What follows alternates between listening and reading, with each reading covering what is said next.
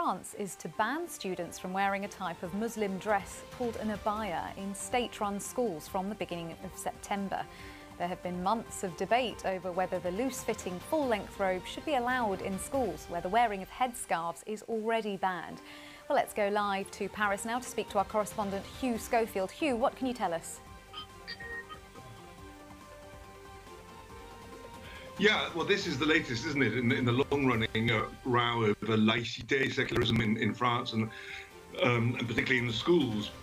As you referred to back there, in 2004, the law came in which banned ostentatious signs of religion in schools. It was a way of enforcing this strict idea of separating religion and state. That meant that headscarves were out, but also kippahs for Jews and crosses for Christians.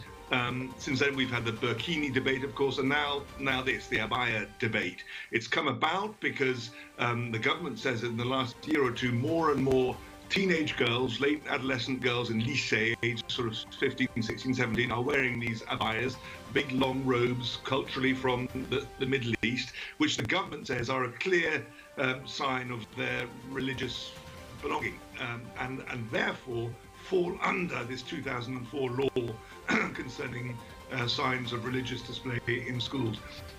The rectors of schools, headmasters, headmistresses have long been asking for clear guidance from the government because it's been an unclear situation. Should they or should they not ban these garments? Well, now they've got their answer. The government has stepped in the form of Gabriel Attal, the education minister, just before the start of this term, and says that from next week, when schools go back, it will be banned. The abaya, you will not be able to get into the school with an abaya. We await with some interest, though, the text which will flesh out the application of this law. What exactly is it going to say? Because one of the objections is that it's very hard to define what this garment is, and that some people have pointed out online that a long Western robe, something highly fashionable from Gucci, could also fall under this banner of being a kind of sign of Muslim faith. So there's a lot of grey areas surrounding this.